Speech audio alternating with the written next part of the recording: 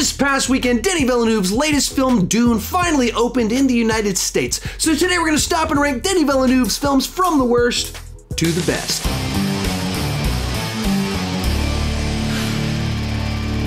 Hi, my name is Sean, and I love to talk about movies way too much. With that in mind, go ahead and join me down below in the comment section. Share your ranking of Denis Villeneuve's films. My list isn't the right list, it's just my list, and I would love to see yours.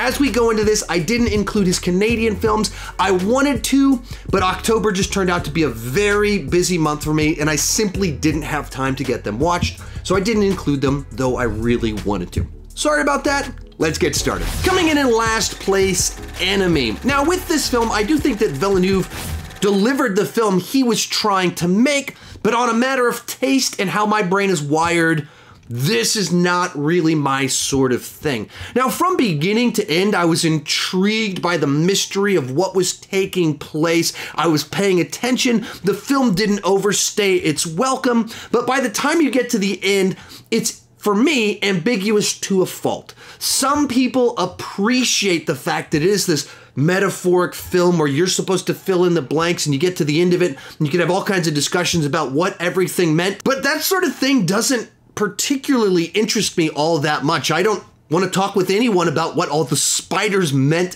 inside of the film. So that's sort of like allegorical, metaphoric storytelling where what's happening on screen is much more a representation of something rather than meant to be taken literally. I know some people love that. I'm just not wired for that sort of thing.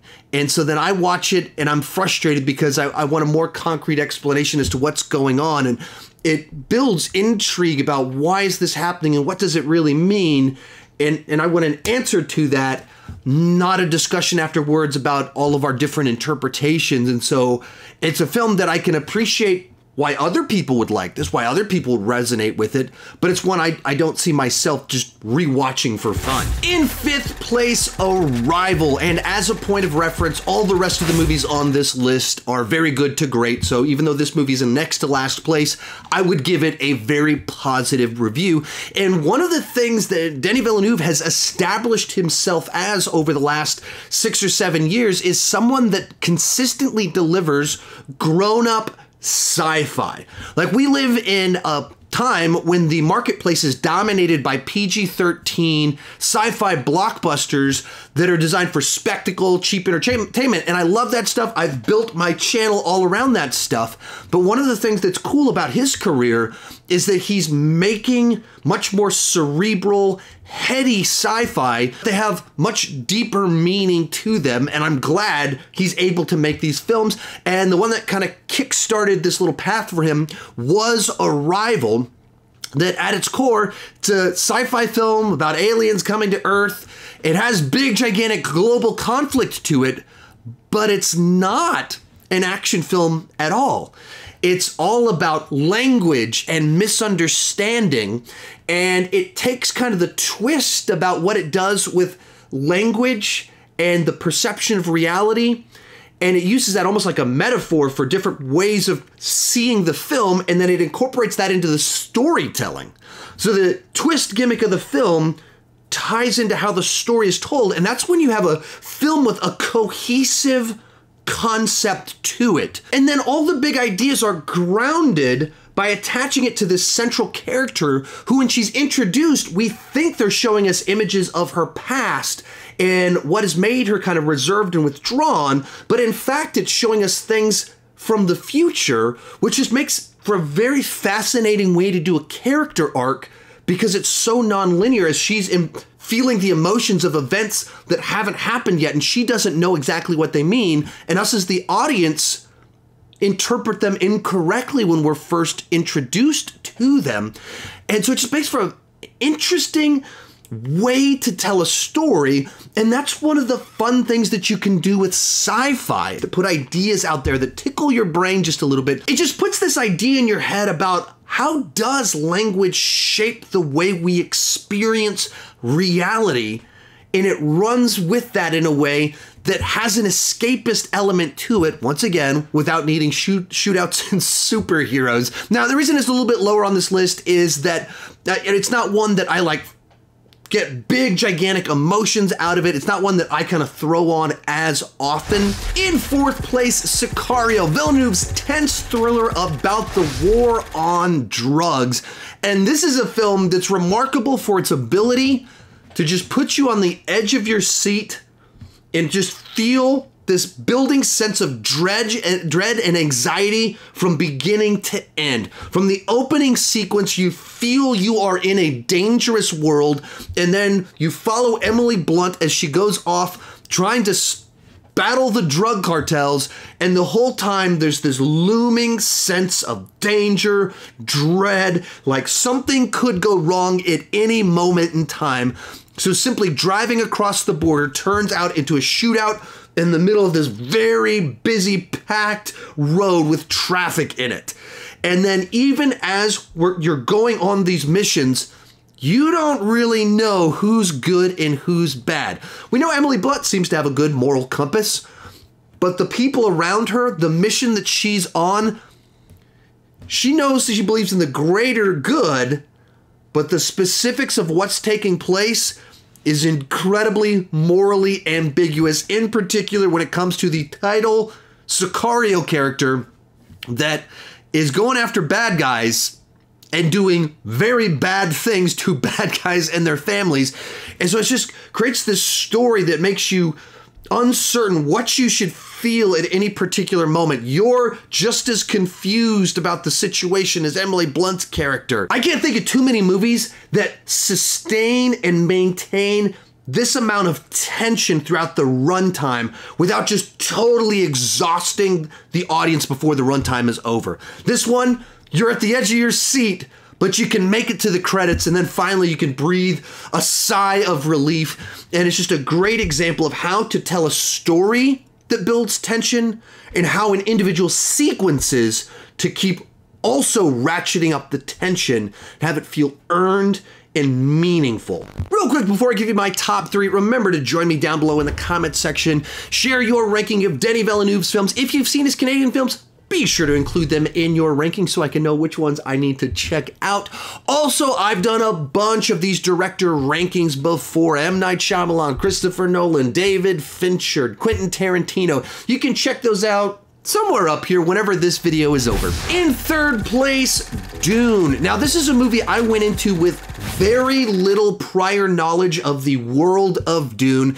Kind of got swept up into all of the world building that was taking place. It is a flawless production in how it realizes and visualizes this distant world that we're off to. Everything looks believable. The special effects are all convincing, so you feel like you are visiting a new time and a new place. And then beyond that, it tells this big, gigantic story designed for adults, where it's not about the big action sequences, though there are some of those. It's about this complex world with dynamics that aren't exactly easy to categorize. Who is good, who is bad, who is an ally, and who is just using who. It's very dense and you have to pay attention, and the movie takes its time establishing everything. So when the betrayals happen, when the victories happen, when someone steps up the plate and finally embraces their destiny, it feels earned. It feels meaningful. The thing holding this one back from the top spot, because this one potentially could have been in the top spot, is that it didn't feel like a complete story. It felt like a lot of setup for a world I'm very excited to explore, and then the credits roll. Felt like the pilot for the most epic TV series of all time, and I can't wait to see the next episode, but it didn't really resolve many of the plot lines at all. They're all still kind of dangling out there. So potentially, when we get part 2, I might like this one even more, but as is, without some of that resolution, I don't think I can put it in a top spot yet. Our runner-up, Prisoners. Potentially Villeneuve's most conventional film in that, if you look at just the basic premise and setup, it sounds like any number of other stories about kidnapped children and the investigation trying to catch them before it's too late. But that allows him to tell this complex story with a bunch of mysteries where it takes its time to slowly reveal what's going on. And so you, like the characters in the story, are slowly piecing together what's happening. And the characters themselves are designed to not be easily categorized. Whereas you have a father who deeply cares about his missing child, but is also doing horrible things in the pursuit of trying to rescue his child. And whereas in a certain sense, what he is doing is directed at the wrong person, it is in fact in the right direction. And so there's that complex morality to almost everything that's going on, as to nothing is quite as simple as it seems. No dynamic is clear, cut and dry, good, bad, right direction, wrong direction. All of it has shades of gray in it in this pursuit of trying to rescue these children and catch who's truly behind all of this. And it just does a great job of putting all these clues out there so that when you get to the end, it feels earned. And when you're moving towards the finale, you've pieced together some of it, but you haven't quite put together all of it just quite yet, like the characters. And because we're seeing both sides of a story, we're a little bit ahead of each of them, and we're waiting for them to communicate. And so if this person just knew what this person knew, suddenly they could put it together the way the audience is. Other thing it does really well, like Sicario, it just has this looming sense of dread.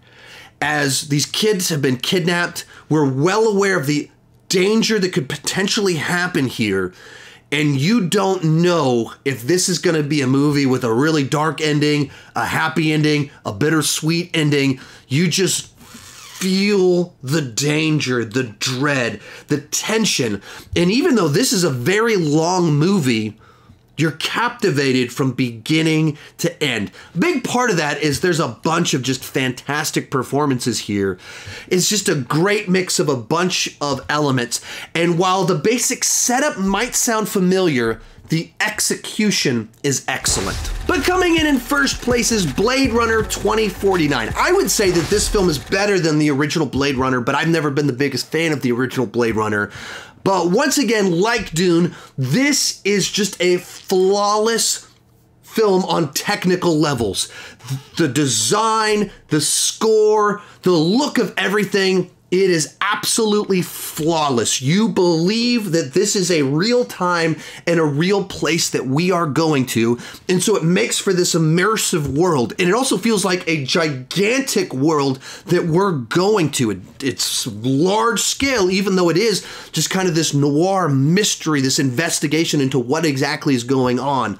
Beyond that, it just does a great job of kind of exploring these ideas about what makes someone human and what makes them alive, and that line between synthetic and artificial intelligence, and at what point in time have we just created artificial life, and that we need to learn to respect that and treat that with care, and explores all of it in this fascinating, interesting way where you're following this synthetic person and you really care about the journey he's on. His character arc as someone designed to be very muted and restrained, but he does grow and change and has an actual arc and is contemplating his reality and his purpose and reevaluating what he thinks about himself and the memories put in his head in light of the information that he's discovering.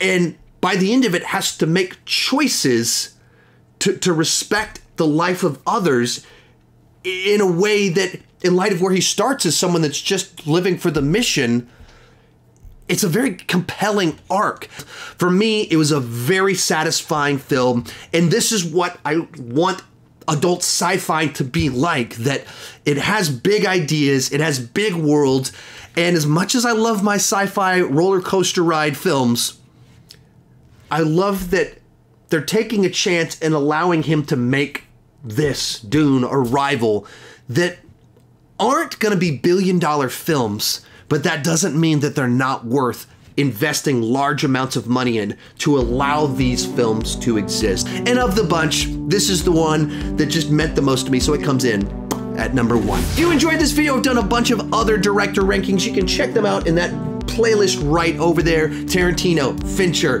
Nolan, all that fun stuff right over there. Thank you so much for watching, and keep talking movies too much.